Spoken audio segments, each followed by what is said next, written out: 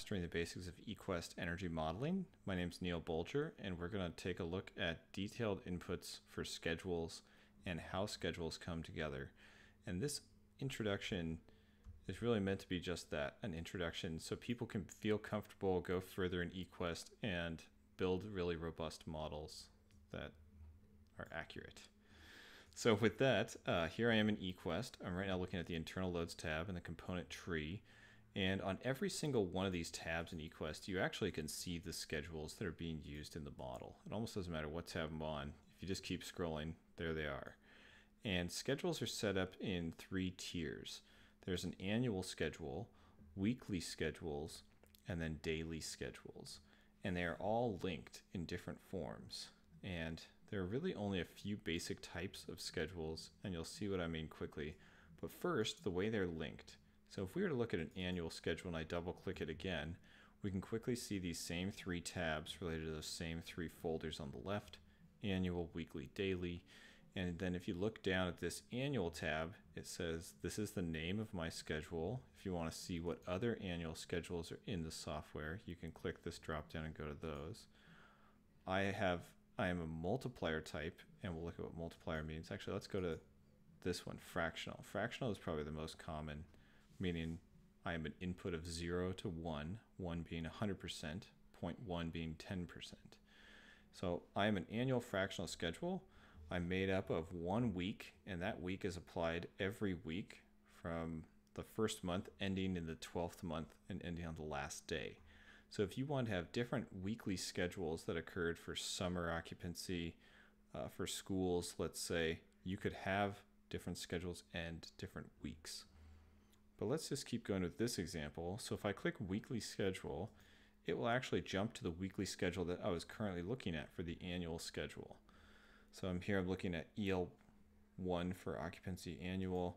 Now we're looking at EL building occupancy weekly schedule. And just like annual, this week is made up of 2 schedules. It's made up of the weekday and the weekend. And what we're actually seeing here is red and green assignments. And the way schedules work is if Monday is assigned, and if I don't want to pick the dropdown of Tuesday, it will just default to whatever came before. So for instance, if I made Wednesday, say the weekend, this one, I think this will actually always default to Monday. Restore default.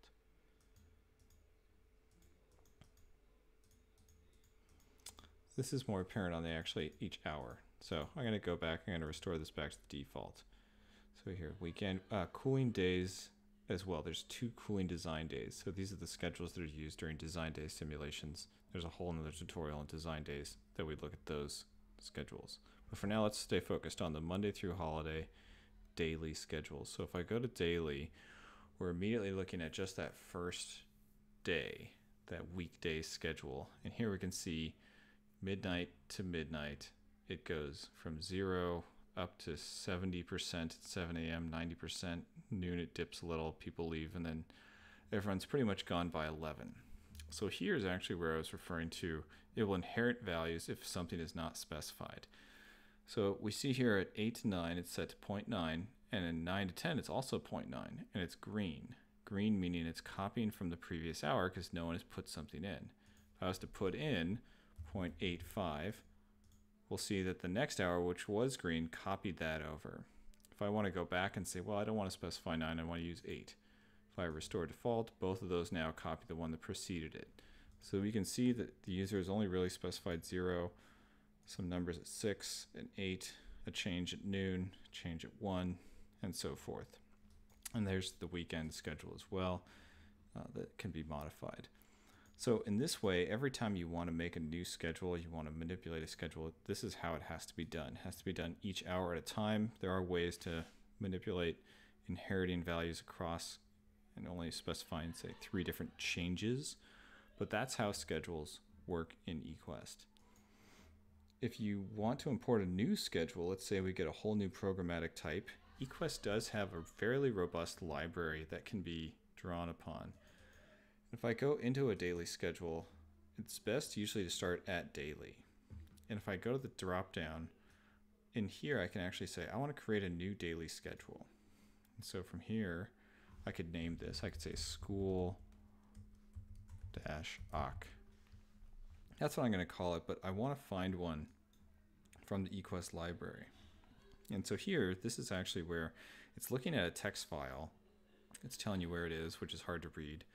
But either way, this is a nice little navigator of that text file. I could say I want an occupancy schedule, and I'm looking for schools. So I can look down here and say, oh, there's gymnasiums. There's, here we go, school, elementary school, secondary. Let's pick secondary school occupancy weekday. You can even see it describes it here in full text. So I can hit, great, that's the one I want. I'm going to hit OK, and that just pulled it all in. And now we can see its fractional change.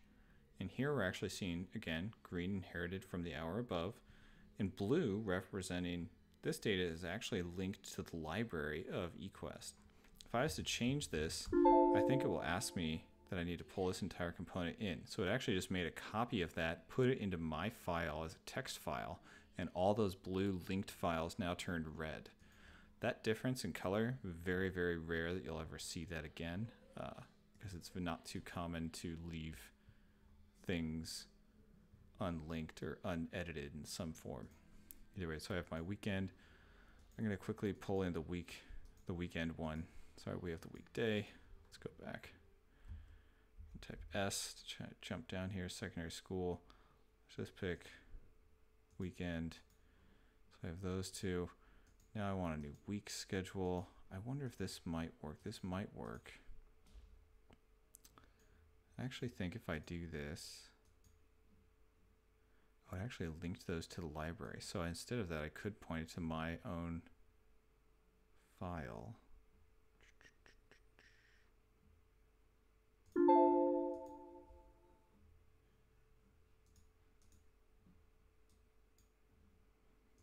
So now I have this weekend schedule. I actually could have started at the annual and it would have created all those other ones, or at least linked it to the library. But here, I could even just now create from scratch a fractional schedule. Annual schools, school-oc. This is pretty boring. So I'm going to end on the last day, 12th month. My weekday schedule is going to be made up of this one. And now I'm set. So that was pretty crude. But I just made that schedule. I haven't actually assigned it. I would need to use that in some form or another in a room tied to when people are actually there. I can now assign annual schools occupancy. So that's an overview of schedules. Thanks.